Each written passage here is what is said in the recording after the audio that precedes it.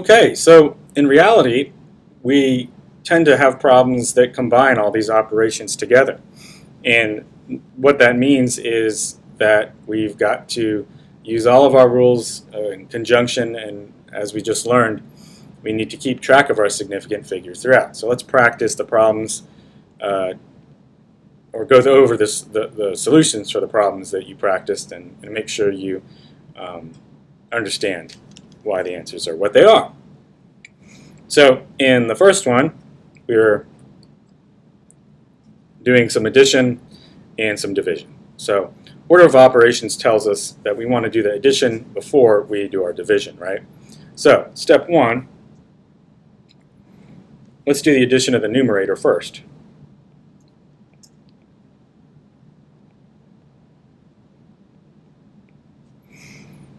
So we want to do that vertically.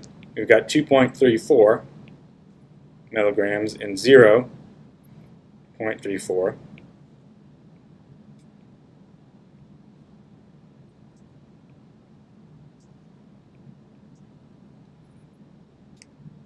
If we drew our line, our arrows, they would both come here to our 4.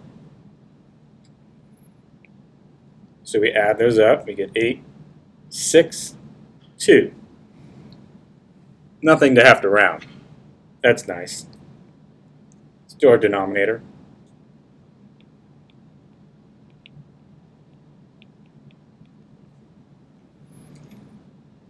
Set that up vertically.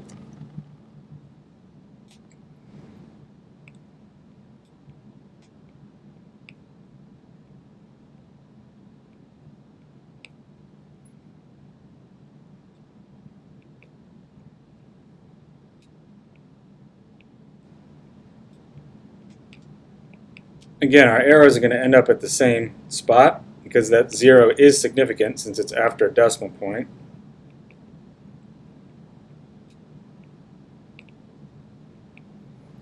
We get 4,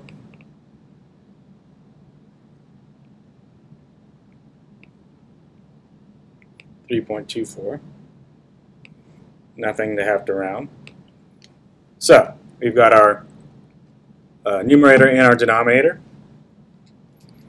That brings us to step 2, where we do 2.68 milligrams divided by 3.24 milliliters. Count our sig figs. We got 3 on the top and 3 on the bottom. That makes this a fairly simple problem. Just do 2.68 divided by 3.24.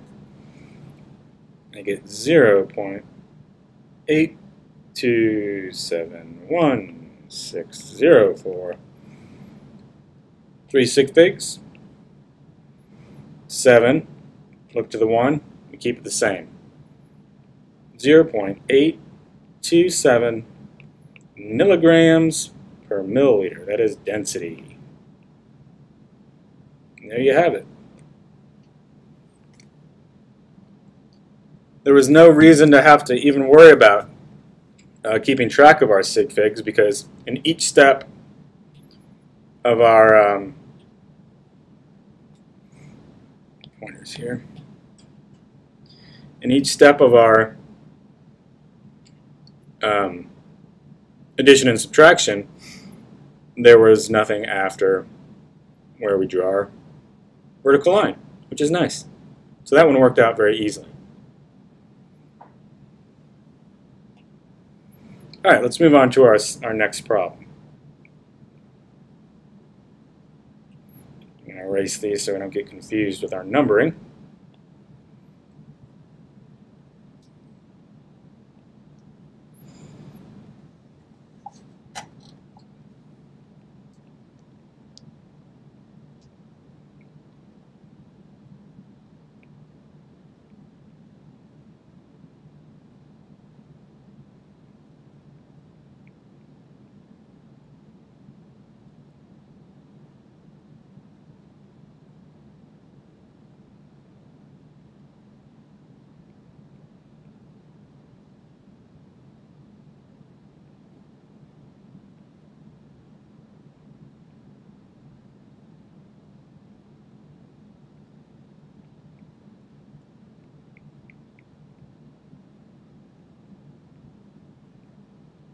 Okay, so this is a scenario that can easily happen when you're working in a lab. Trying to find the density of water is something we do a lot at a certain temperature because it changes. So what do? Order of operations says addition and subtraction first in this case. So we'll do our addition. Again, just like the first one, we'll do our numerator. Do it with A instead of numbers. That's confusing.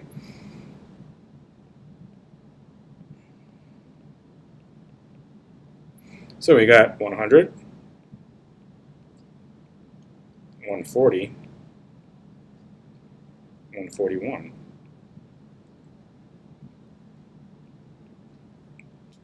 Now, looks to me like these students were using different pieces of equipment with different levels of accuracy.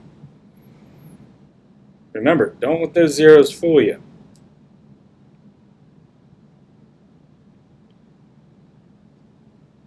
So, vertical line's got to come all the way down to here because of that 100.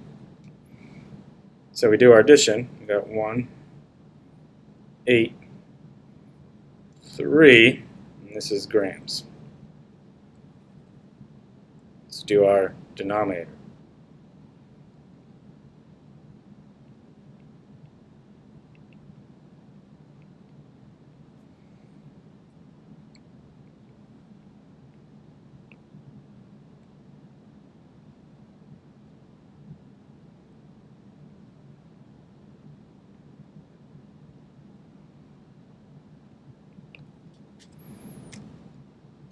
Again, different mass balances of different levels of accuracy and precision. So it's pretty clear that we're going to have to draw our vertical line here.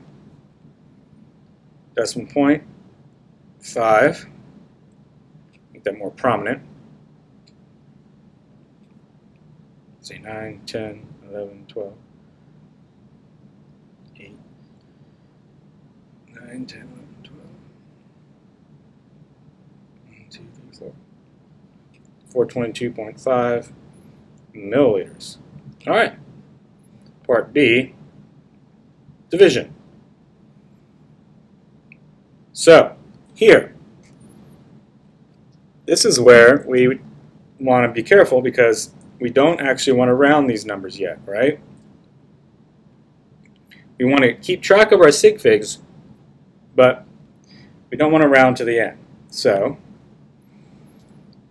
it is 381 grams divided by 422.5 milliliters, and 1 sig fig divided by 3 sig figs.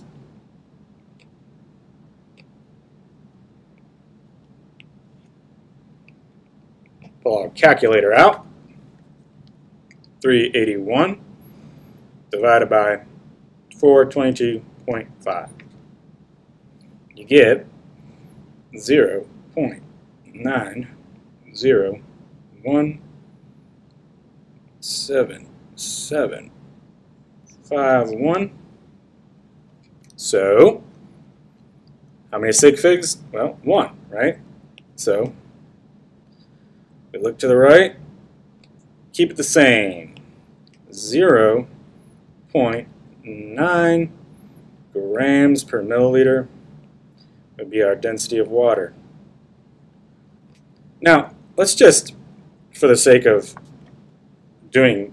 showing it, let's see what would happen if we didn't follow those rules. Well, here we would round this to 400, and here we would round that, let's see, we would keep it the same because of our 5 rule, right? This would be 422. And so we would divide 400 by 422, right? And then we'd look and we'd still see 1 sig fig. Okay, so 400, and we get 0.9 0.47. So we would still get the same answer in this case. And we'd get lucky. Sometimes you will get lucky. But what if this answer, what if one of the students, had an even less accurate mass balance, and this was, let's see, less accurate or more accurate, or maybe even in more accurate mass balance, and these numbers changed, and this number became even lower. Okay, and we got something like for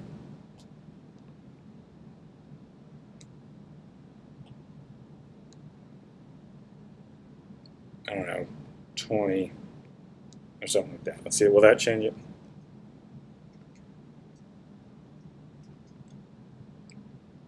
It would. It would make it 0.1, or gosh, we'd have to round it up one more. It would make it 1. And there, our answer is off if we change that. So, sometimes you'll get lucky if you mess up your rounding rules, but until the very end. You want to never, ever, ever round the rule until the very end is